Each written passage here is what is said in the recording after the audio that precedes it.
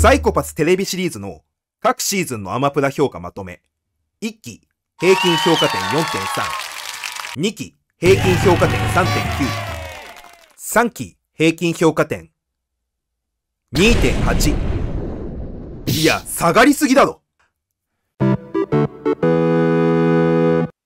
はいどうも、漫画アニメオタクが語るのロイドです。皆さんはサイコパスという作品をご存知でしょうか？サイコパスはフジテレビのノイタミナ枠で2012年10月から2013年3月まで1期が全22話で放送されたアニメです。平たく言いますと、近未来 SF の警察ものでスタイリッシュで洗練された世界観と、その中でひたすらに泥臭く人間の知恵と工夫で事件に挑んでいくっていうギャップが最高に面白い作品です。個人的に本当に好きなアニメで、僕のアニメに対する価値観を大きく塗り替えた、そんな作品です。ストーリー原案や脚本は窓マギやフェイトゼロの原作で名高いうろぶち玄。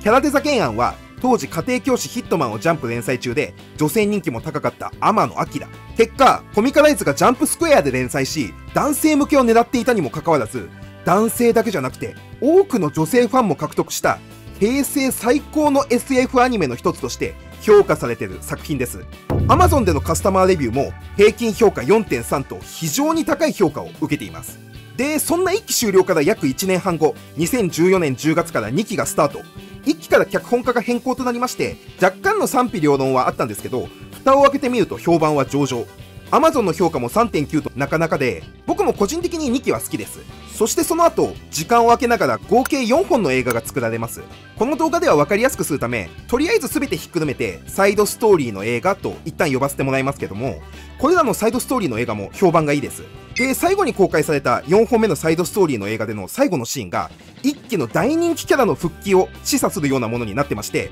で、そもそもテレビの2期の終わり方も、続きがものすごく気になる終わり方だったので、ファンはですね、3期をすっごく楽しみにしておりました。そしてついに2019年10月、1期公開から9年後、今から4年前ですね、待ちに待った3期が放送されました。その結果、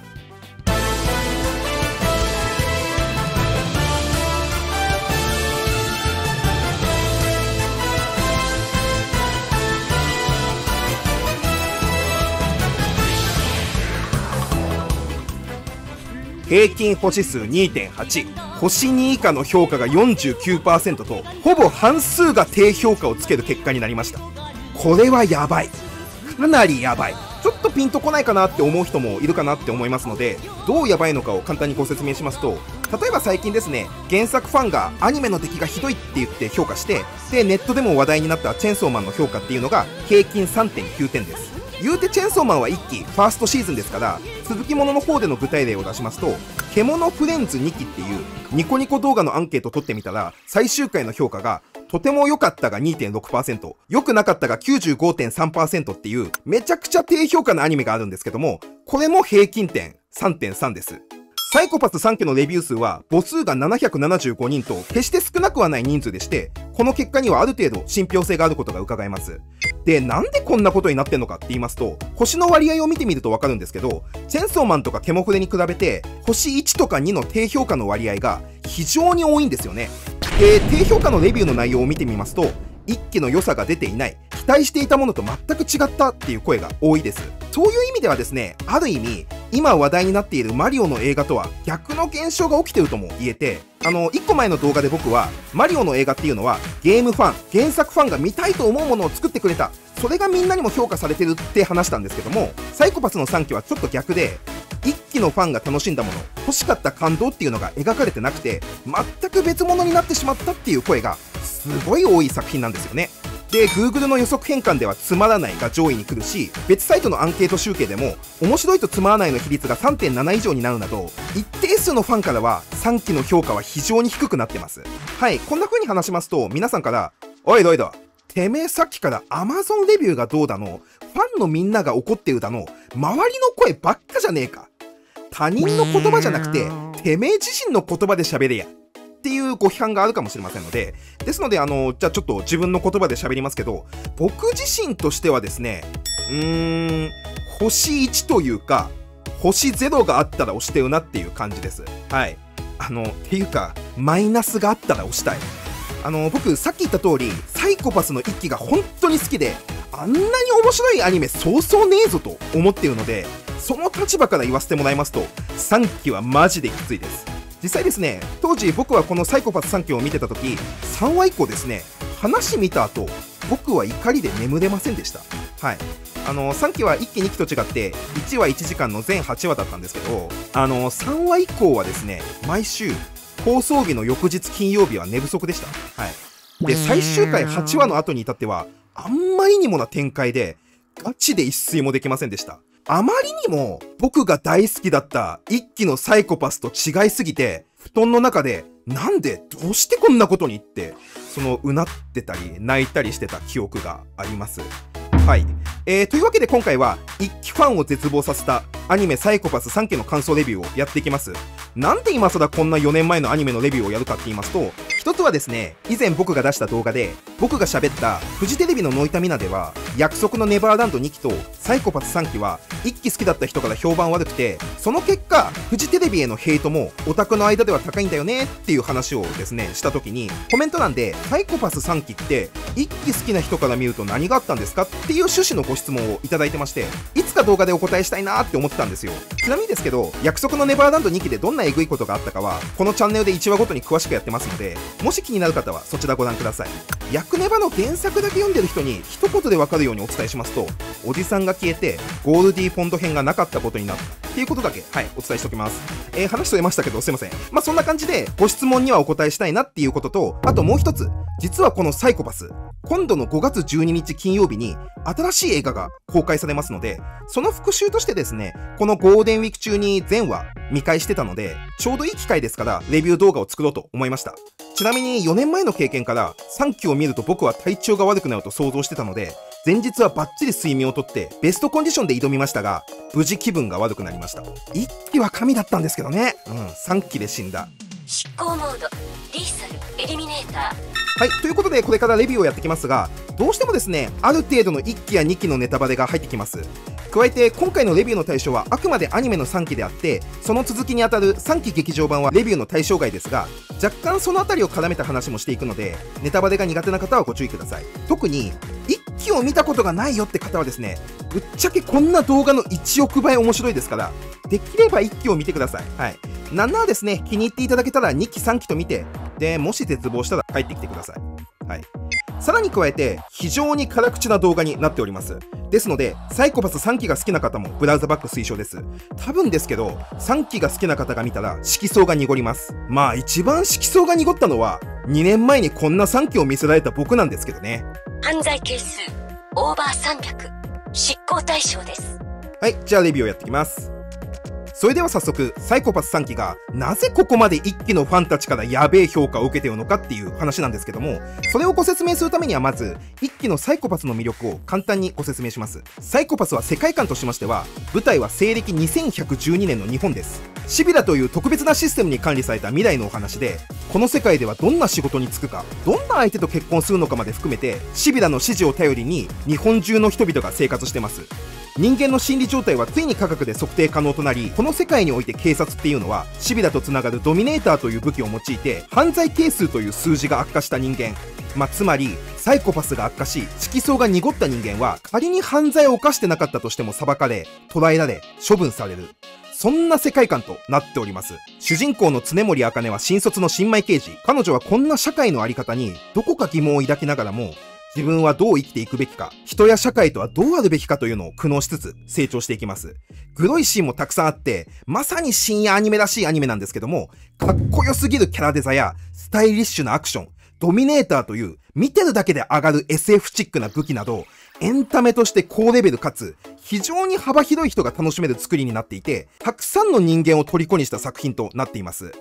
正直ですね、サイコパス1期の魅力は多すぎて、ここだけで無限に語れてしまうんですけども、個人的に一番の魅力といえばやっぱり、そのキャラクターです。たった22話で、とんでもない成長を告げる、最高にかっこいい主人公の常森茜。その部下、潜在犯の執行官でありながら、常森に刑事の何たるかを示す、鴻上信也。その鴻上信也のライバルであり、謎の犯罪者、牧島翔吾。他にも部下の執行官でありながら、人生の大先輩であるとっつぁんや、同僚かつ先輩であるギノザなど、正直ですね、こいつらが出てくるだけで無限に話が見れてしまうと言えるぐらい死ぬほど魅力的な奴らです。サイコパスは近代 SF ものかつ警察ものがテーマになってますが、同時に群像劇もテーマの一つとなってまして、一人一人のキャラクターがただのモブとして扱われることなく、しっかり掘り下げられて、各メンバーが自らの問題に葛藤しながら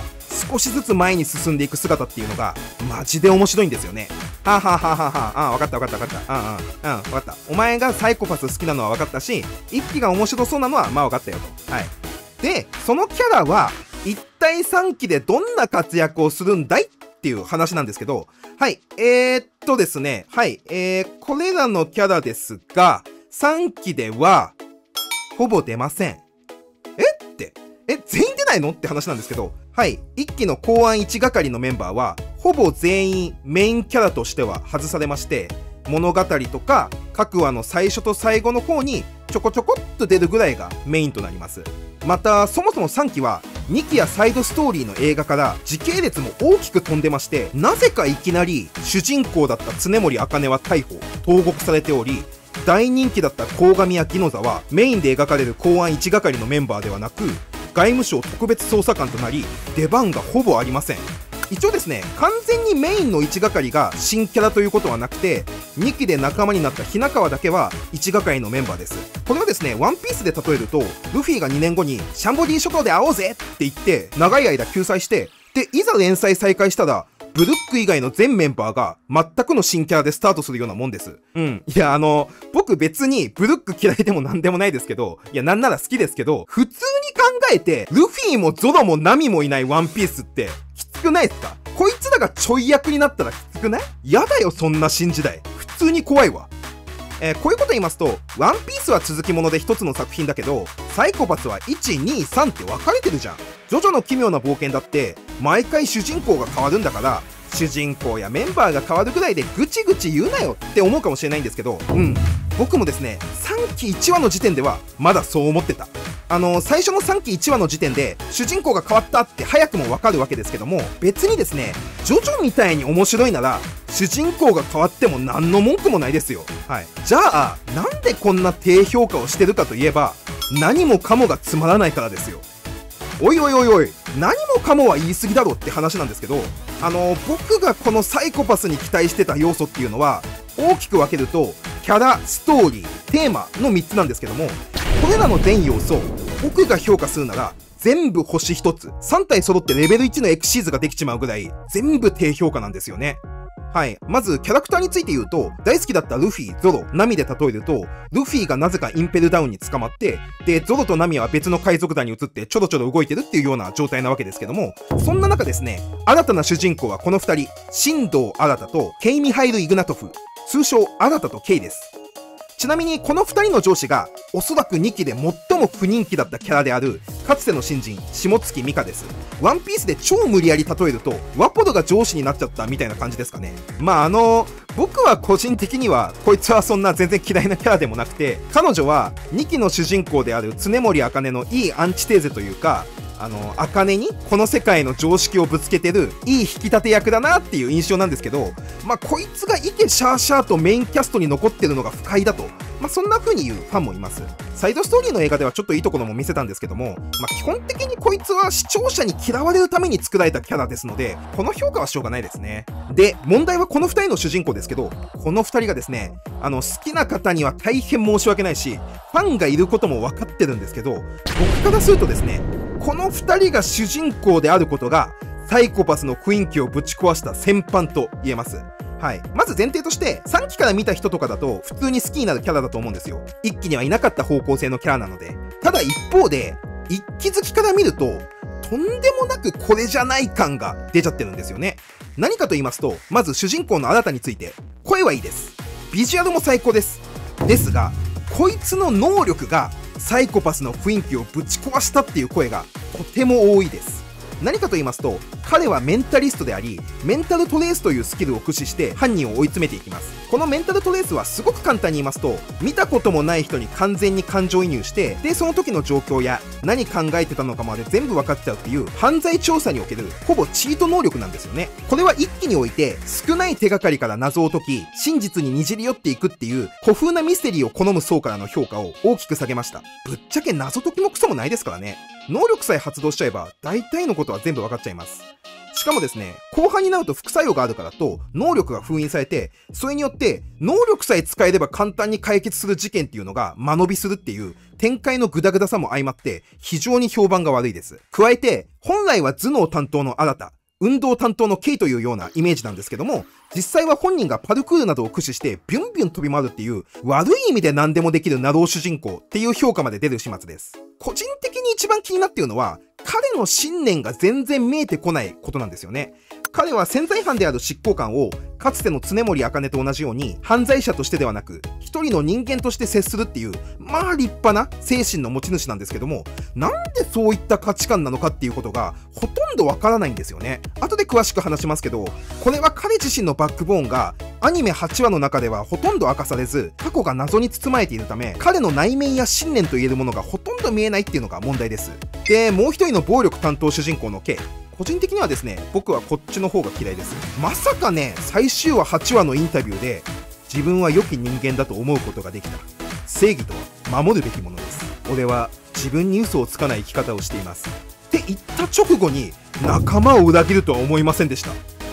もちろんですね、この裏切りは K がしたくてしてるわけではなく、愛する妻を守るためですので、それ自体は理解できるんですけど、単純にもっとそこに葛藤を見せてほしいんですよね。僕はサイコパスの大事なテーマの一つが葛藤だと思ってまして、相反する思考や価値観、事実のぶつかり合いこそがサイコパスのキャラのみんなにとんでもない厚みを与えてると思ってるんですよ。一気風に引用させてもらいますと、ドイツの哲学者のヘーゲルによれば、物事にはテーゼとアンチテーゼがあって、それらがアウフヘーベンされ、ジンテーゼが生まれることに価値があるわけですよ。サイコパスは一期ではたくさんのキャラが悩み、自らのアンチテーゼと戦いながら自分なりのより良い答えっていうものを出して成長してきたという歴史がありますので、それに対して3期のケイっていうのは少なくとも僕の目から見ると大きな葛藤が感じられず、単純に妻が大事だから何をしてもいいと考えている、それこそですね、自分に嘘をつかない生き方をしてるだけの人間に見えちゃってすごいもやるんですよね。例えば3期7話のラストで K は自分の奥さんがさらわれた結果、その奥さんをどう考えても守りようがなかった新たに対して馬乗りになってぶん殴るっていうことがあって、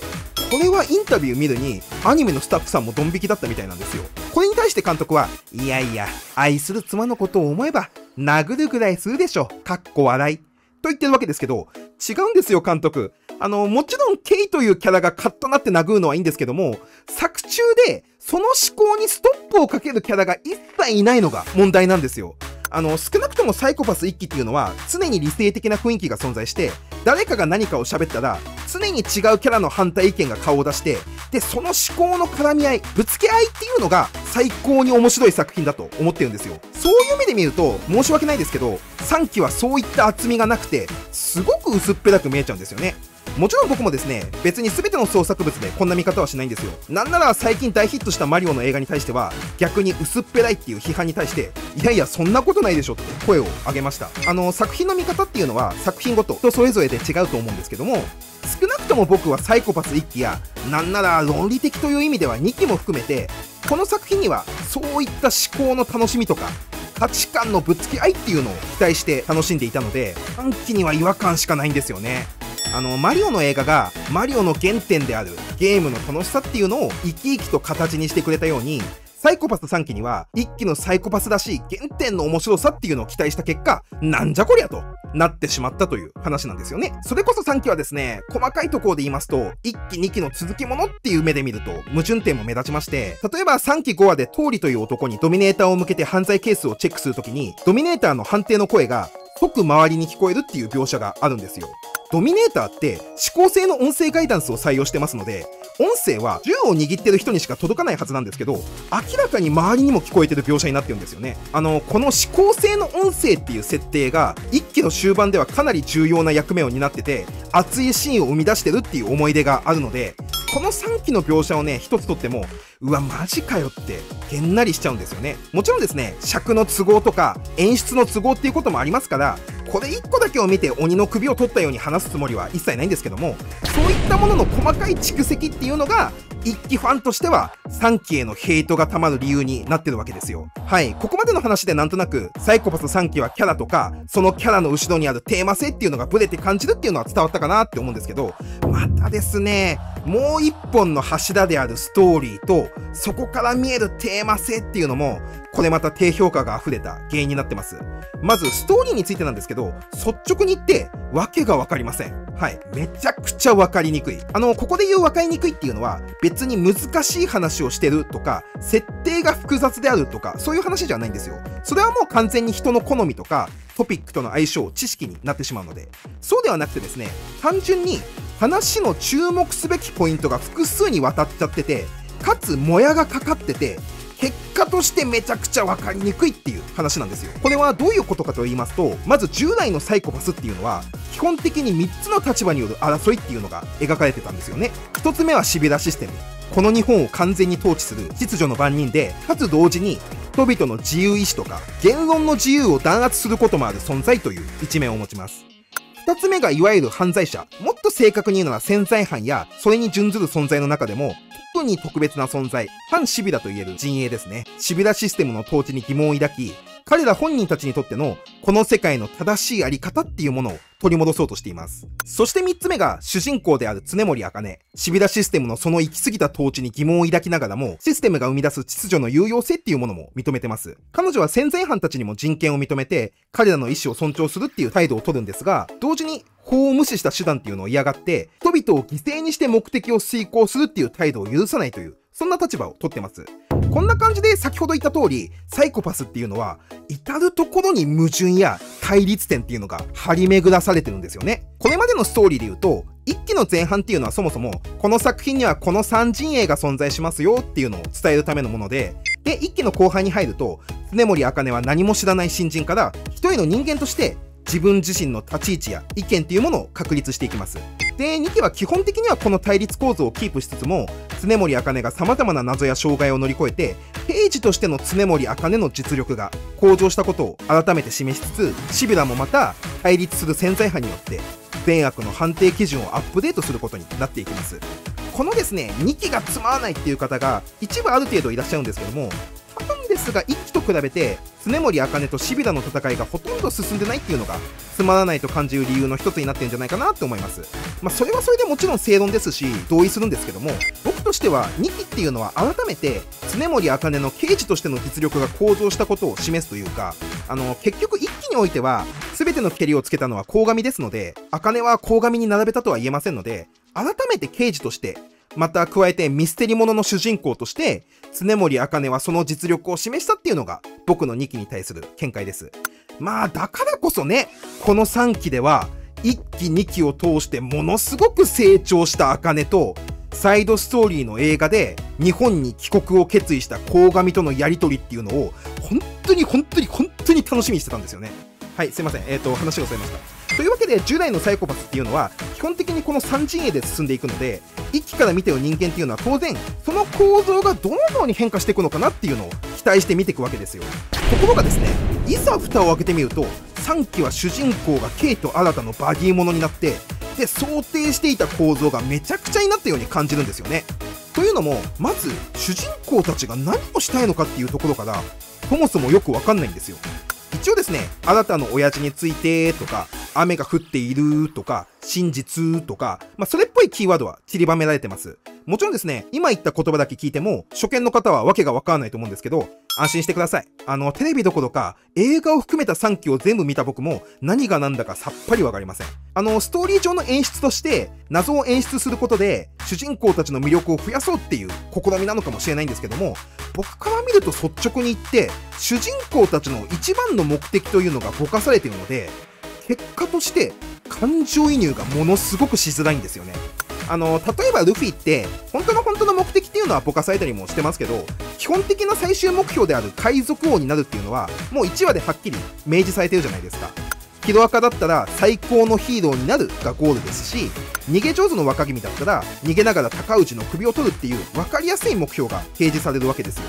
ところがサイコパス3期っていうのはそういう分かりやすい目標が提示されるどころか意図的に隠されてる感じなんで、そもそもまず主人公たちがどこを目指しているのかがよくわからないっていうストレスがあるんですよね。そのくせ微妙にキーワードだけはちなみさせてきますので、結果何らかの事件に取り組んでいる時も、あれ果たしてこの事件に取り組むことは2人の目標に近づくことになってんのか、それとも一切関係ないのかっていう疑問ですごく気が散っちゃうんですよね。これがコナンだったら最終目標である黒の組織関係の話か、それとも関係ない普通の事件かっていうのは分かりやすくなってますけど、そういうのがないので見ててすごくストレスがあります。なのでストーリーを見ていても結局この2人にとっての敵とは誰なのか、茜にとってのシビラや反シビラに当たるものは何なのかっていうのがまず分からないんですよ。で次に第二陣営のシビラが3期のストーリーで何をしてるのかと言いますと、空気です。はい、マジで何もしません。それどころか本来は法律で禁止されているはずの AI を使った選挙っていうものを罰することなくスルーするというガバガバっぷりを見せつけます。実はこの点だけに関しては3期の続編であり補完でもある3期劇場版を見ればある程度は腑に落ちるんですけども、テレビの時点では一切フォローがなくて、なぜシビラがスルーするのかもわからないのでめちゃくちゃもやっとするんですよね。これがもしですけど常森茜が主人公継続の場合シビラに問いただすっていうこともできるんですけども、この2人が主人公だとそういうわけにもいきません。はい、この一点を見てもですね、1期からの視聴者が2人に感情移入できない理由になってるんですよね。なぜなら視聴者はシビラの正体を知ってますから。視聴者っていうのは1期2期とずっと茜と同じ人生を歩んできたので、自分の分身として常森茜を見ることができるし、視聴者が疑問に思うことは茜も疑問に思ってくれるので、常森茜っていう主人公はしっかりその疑問を解消してくれるんですよね。しかして新と K が主人公だとそうはいかないんですよ。彼らはシビラの正体を知らないので、少なくともテレビ版を見てる状態ではそう判断するしかないので、結果として3期から初めて見た人からすると全然あり面白いっていう見方もできるかと思うんですけども、1期ファンからするとすげえイライラする状態になるんですよね。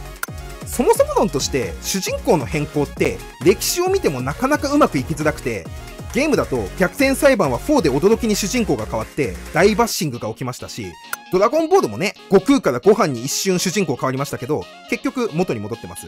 いやいやお前バカかよと、主人公交代でうまくいってる作品もあるじゃねえか。ジョジョの奇妙な冒険とかキャプテンとかアニメだとガンダムとかっていう、そういう声もあるかなって思うんですけど、実はその場合って大体作品の雰囲気とかテーマをしっかり受け継いでたり、もしくは完全に前の話には一旦区切りがついて新たな物語とか新たな世界観が始まってるんですよね。じゃあサイコパス3期はどうなんだいっていう話なんですけど、まず面白さの方向性やテーマ、合理的な雰囲気などはめちゃくちゃに変わってるし、加えて2期やサイドストーリーの続きがめっちゃ期待されてる状態で、要はいよいよここから常森茜と鴻上信也の物語が始まるぞ、続き気になるなっていう段階でそれを全部さスキップしちゃうのはダメでしょっていう話なんですよ。はい、こんな感じでね、主人公サイドシビラサイドと見てきたわけですけども、じゃあ3つ目の反シビラサイド犯人ポジについて、これに至ってはですね、前の2つ以上にガチのマジでダメです。はい、何がダメって何をしてるか本当に一切わからない。まさかテレビで1話1時間の全8話見て何もわからないとは思いませんでした。これについてはですね、僕は解説不能ですね。だって本当にテレビの時点では何もわかんないんだもん。何もわかんないはちょっと言い過ぎたので少しだけ補足しますけど、要は今回の3期の話ってシビラって悪意ある人間は裁くことができるけど自分では悪いことをしてるっていう自覚がないまま超間接的に犯罪を犯したらいけんじゃね？具体的には悪事の全体像をすごく細かく切り刻んで、何も知らない大勢の人に分担作業する感じで犯罪すればよくねっていう、反シビラの思考を相手にする話なんですけど、これのね、何が問題かと言いますと、まず単純に映えない。なんていうか、めちゃくちゃ間接的に犯罪を犯す結果、誰が何をやってんのか全然わかんないので、どの行動がどのようにシビラと対立しているのかがすごくわかりにくいんですよ。しかもがっつりと自らの考えを表明表に出すとシビラに目をつけられてしまうっていう都合上、敵の皆様がですね表立って活動も意見表明も一切しないので、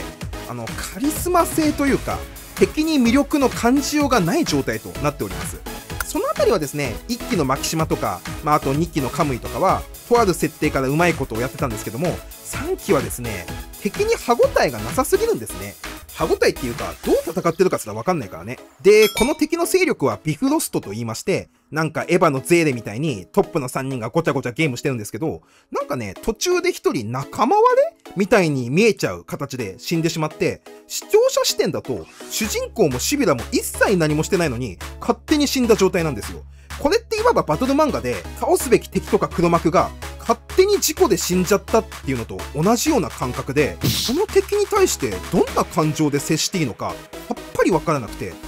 れでね、達成感を持ったり盛り上がれという方が無茶というものですよ。一応この辺りについては3期劇場版で明らかにはなるんですけども、1話1時間のテレビ版で長々とわからないものを見せ続けられるっていうのは単純に苦痛ですね。こんな感じで、そもそもストーリーの根幹を成していた3陣営、シビラサイド、主人公サイド、反シビラサイドがそもそもす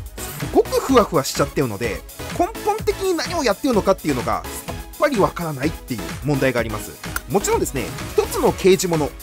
ラマとして見るなら、ストーリーは展開されるし、わかります。何か事件が起きて、それを刑事として2人のバディが頑張る。チーム全体が解決に向けて頑張るっていう普通の筋はあります。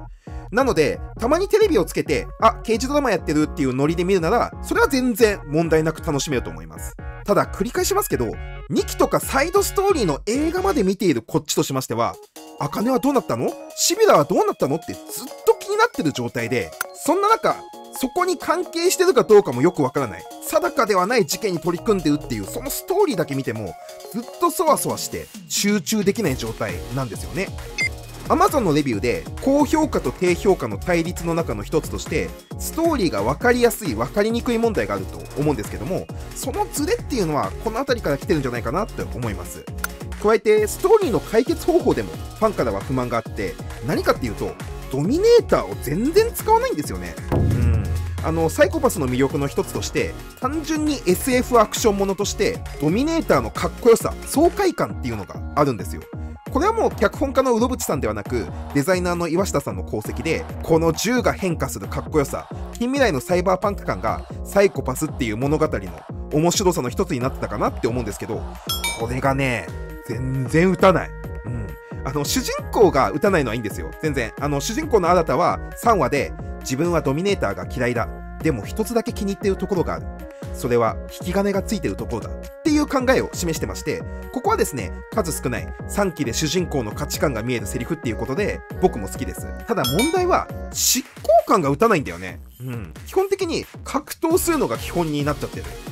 もちろんですね、いろいろ設定とかあの手この手で理由をつけてその打たない方向性にしたいんだろうなっていうのは理解できるし、設定上打てないっていうのもわかるんですけど、ただですね、やっぱり純粋にドミネーターのかっこいいところが見たかったし、このサイコパスっていう作品では数少ない思考ではなく動きで楽しめるシーンの象徴がドミネーターだったので、この銃をねほとんど撃たないっていうのはシンプルに残念でしたね。で、もう一つ加えて3期の厄介なところって、これまで言った通り通常の30分アニメじゃなくてドラマなどでよくある1話1時間構成になっちゃってて、これのせいでストーリーがすっごい間延びしちゃってるんですよね。一つ一つの事件に関わる時間はどうしても長くなっちゃうし、そのくせこれまで話してきた本題的なテーマ、本質的なテーマっていうのは全く進まないしで、僕は今回改めて3期を見返したわけですけど、こんなに長い8時間はですね、生まれて初めて味わえましたね。マジで8時間の牢獄、懲役8時間って感じ。まさかね、アニメ見ててエンドレス8見てる方がマシと思う日が来るとは思ってませんでした。同じ8話なので物理的に2倍の時間があるから当たり前っちゃ当たり前なんですけど、はい。そんなわけでサイコパス3期っていうのはサイコパス1期が好きな僕から見ますと、大好きだったキャラのほとんどが出番なくなって、なんなら見たかった主人公は捕まってて、で一気にあったシビラ VS 主人公 VS 反シビラっていう複雑かつ奥深い構図っていうのはほとんど消えて、で代わりにシビラのガバガバっぷりと目的がよくわからない主人公を見せられて、で一気にあったような敵キャラやサブキャラの掘り下げもほとんどされず、で敵の目的は不明瞭で、執行官は驚き役のモブと化して、バチバチの価値観のぶつかり合いは見る影もなく、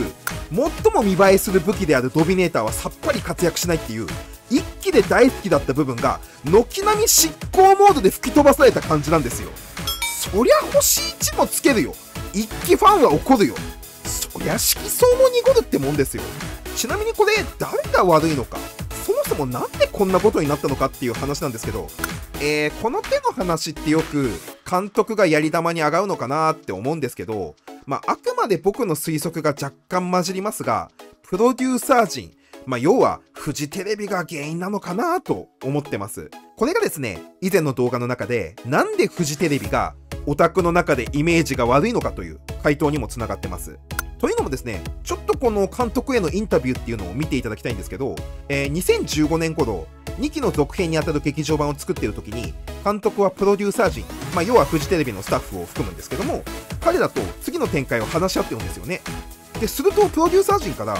サイコパスは飛躍するタイミングじゃないか、公安局じゃなく、なんなら少年探偵団をメインにしてもいいんじゃないかと打診があったそうなんですよ。コナン？僕はですね、初めてこの記事を読んだ時に開いた口が塞がらなかったんですよね。いや、仮にですけど、例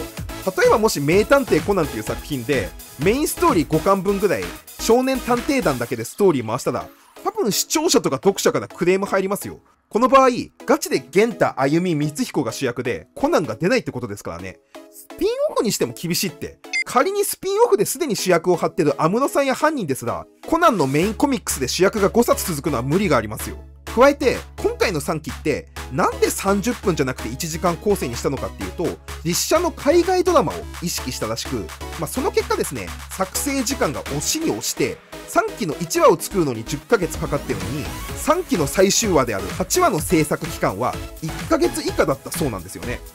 これ見た時ですね、なんで8話の作画が全然動かなかったのかっていうのを納得しました。いや、当時ですね、頑張っていつ面白くなるんだろう、いや来週こそは面白くなるかもしれないって、その毎週毎週ね、なんとか頑張って見て進んでいったら、いよいよ8話最終回、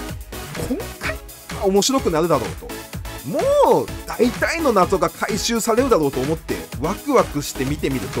全然盛り上がんなくて、もうなんか最終話になったのにみんなインタビューとか座っておしゃべりを始めてましたからね。まさか最も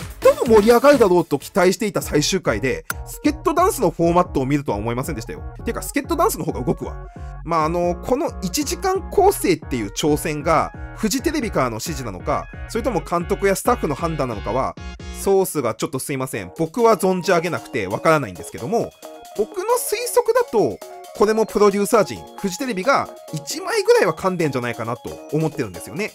そういう意味では僕はこのサイコパス3期っていう作品は、この作品自体は普通に嫌いなんですけど、それを作られたスタッフの皆さんへのヘイトっていうのは全くないんですよね。むしろですね、作画とか監督の音楽のチョイス、センスとかは相変わらず素晴らしくて、むしろこんなきつい条件の中でよくあんなアニメを作れたなと。僕がこれまで話してきた通り、3期の話に入っていけない、ついていけないっていう最大の理由の一つっていうのが、2期とかサイドストーリーの劇場版には明らかに続きがあって、まだ全然茜たちの物語が終わってないのに、その一区切りがついてないのに新しい物語が始まってるっていう困惑が大きいんですよね。なのでもしもですけど、フジテレビのプロデューサー陣がこんなことを言わなければ、ここまでのことにはなってないんじゃないかと思うんですよね。はい。で、すいません。今ここの部分の音声はちょっと別撮りというか、後日、翌日撮ってるものなんですけど、分かりづらいですよね。はい、すいません。ですね、さっきまでの音声が5月の7日に撮ったものなんですけど、5月8日、8日の本日、監督のインタビュー記事っていうのが更新されてまして、そこで、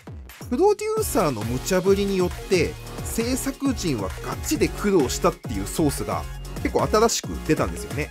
まずですね、昔のインタビュー、2020年3月の3期劇場版が公開される直前のインタビューでは、監督って、3期はストーリーが2期やサイドストーリーからはつながってないため、それらを見ているファンには叩かれることを想定していた。でもサイコパスという世界を描く上で、これはごく自然に必要な物語の流れとおっしゃってはいるんですよ。はい。で、本日ですね、5月8日、最新の映画公開前のインタビューになると、想定していた本来の流れと逆の時間軸をプロデューサーから指示された。めちゃくちゃ難しかったし、大変なことを引き受ける状況だった。っていう感じになってるので、はい。おそらくなんですけど、やっぱり最初のインタビューにあったような、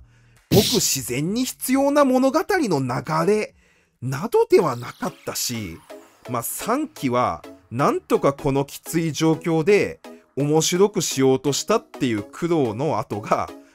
あくまで僕の主観ですよ。僕には見えて、やっぱりスタッフさんはすごいし、本当に頑張ったんだなと思います。はい。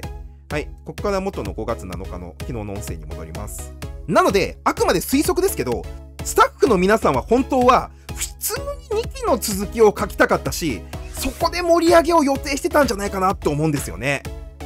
だって普通に考えてさ、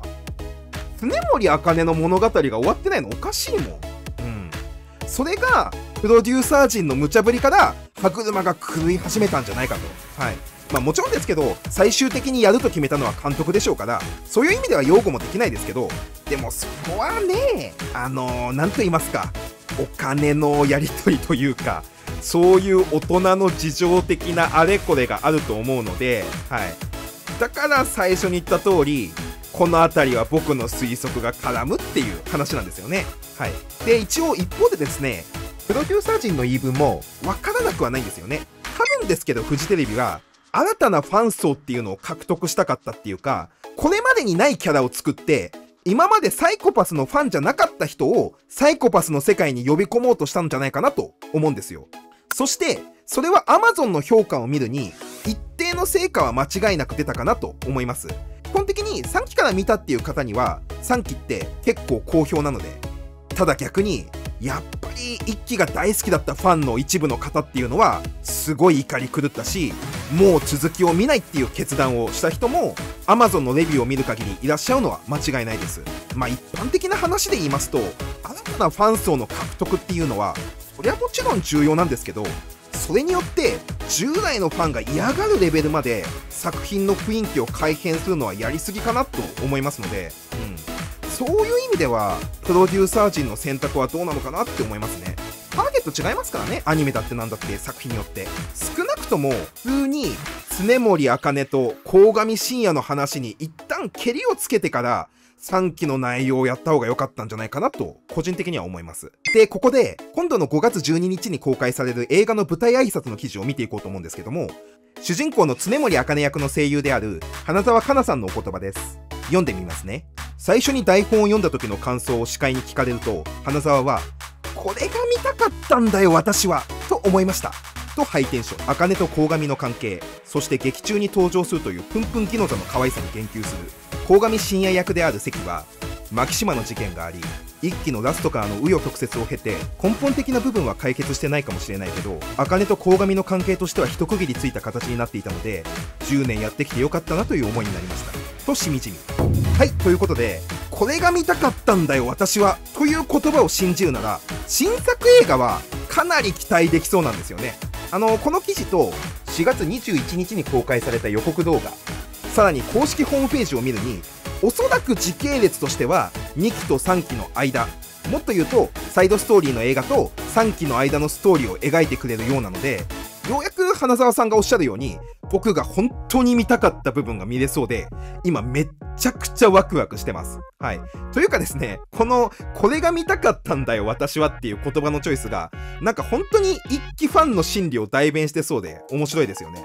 実は今回僕がこの動画を作ろうと思った直接の理由というかきっかけっていうのが、まさにこの記事といいますか、花澤さんのお言葉がきっかけでして、今回動画の最初に言った通りコメント欄でサイコパス3期の何が良くなかったのかっていう質問が来てたので、いつかは動画にはしたかったんですけど、もちろん時間が取れなかったっていうのはあるんですが、それ以上に僕サイコパスがあまりに好きすぎてどうにもモチベが今まで上がらなかったんですよね。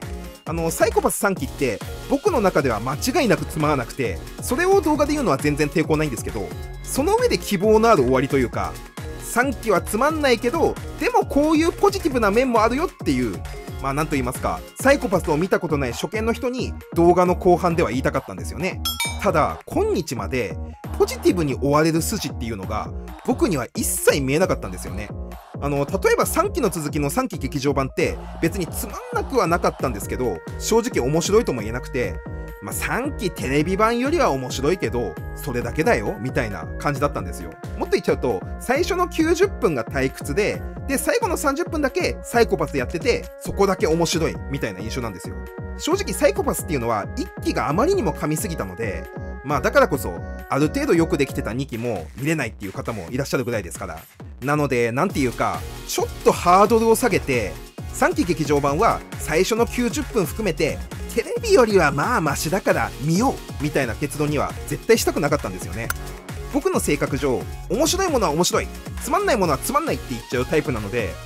テレビ3期の話をするとなると、つまらない以外の結論って僕からは絶対に出てこないので、その上で結論として、でもここに希望があるよみたいなオチを言いたかったんですよね。まあそれこそ多分僕は監督が想定してる叩く人間のペルソナそのものだと思いますので。はい。で、そしたらですね、4月30日にこういった記事が出て、僕的にはすごくワクワクしたので、あ、これなら希望のある結論にできるなと思って動画を作ることを決めました。じゃあ逆に、なんで新劇場版が公開された5月12日以降に動画を作らないかと言いますと、まああんまり考えたくはないですけど、仮にもし新劇場版がつまんなかったら、今僕に存在しているこのモチベって一切なくなるってのが僕の人生経験則上分かっているので、なので結果としてまさに今、新劇場版は見てないけど、新劇場版への期待感が極めて高い、この今っていうタイミングでのみ、3期についての動画をモチベを持って作れそうだったので、今回以前のご質問への回答としての動画を作らせていただきました。まあ完全に僕のモチベの問題というか、僕の勝手で主観的なこだわりに過ぎないんですけどね。まあ本当はもっとね、YouTube やってんだったら器用に喋ればいいって話なんですけど、そんな人間はね、こんな動画作んねえんじゃねえかな。まあ未来の僕は分かんないですけど、今の僕はそんな器用なことはできないですね。はい。まあですので、この動画を見てですね、1期のファンだった方が、ああ、そうだった、そうなのよと共感してくれたり、まあ逆に3期が一番好きというような方が、なんで1期のファンの一部は、そんなに3期つまんないって言ってんだろうっていうことの理解の助けにですね、少しでもなれば嬉しいです。また、もしまだサイコパスを1回も見たことがなくて、こんなところまで聞いてくださった方がいらっしゃいましたらですね、ぜひともですね、サイコパス1期の1話だけでも見てみてください。僕の話をですね、ここまで聞いていただけるような方でしたら、僕の話の1億万倍、サイコパス1期1話は面白いので、絶対楽しめようと思います。ぜひ1話を見てみてください。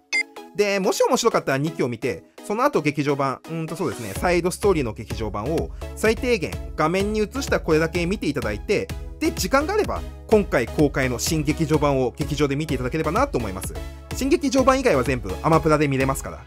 そう、こういう言葉を言いたかったんですよね、最後に。初見の方への結論として、1期見て、2期楽しんで、3期で絶望してくださいが最終結論だと、ちょっと悲しすぎるじゃないですか。2期とサイドストーリーを見ていただいて、で、まだ面白いか確定してないですけど、きっと面白いと思うので、常森茜と鴻上信也が活躍する新劇場版をぜひ見てみてください。これね、新劇場版見た後だと、このセリフ言えなくなっちゃうかもしれませんからね。今だから言える言葉です。はい。まあ、これから編集して、意地でも映画公開前の11日までにアップするために、徹夜で編集をしてきますから、僕のゴールデンウィーク最終日と劇場版までの日程はデスマーチが確定したんですけど、まあ、この動画が少しでも楽しかったなら嬉しいです。はい、というわけで以上です。もし面白かったらチャンネル登録お願いします。ご視聴ありがとうございました。